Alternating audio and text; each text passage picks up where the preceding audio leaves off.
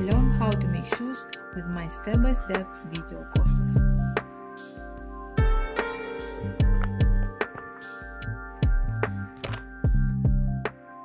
When we will start cutting our leather, and we will sew it and assemble, last and finish our shoes. This is types of leather that we're gonna use. This is calf skin for upper.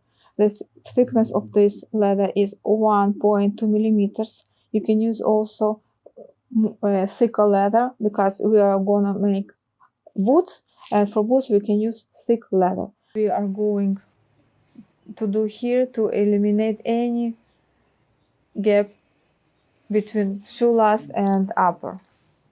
You feel with the second hand if you have any empty space between upper and shoe last.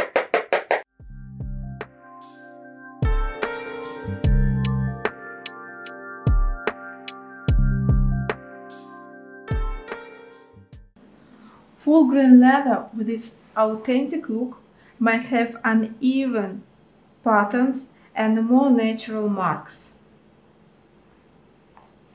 On the contrary, top grain feels smoother to the touch with its polished surface.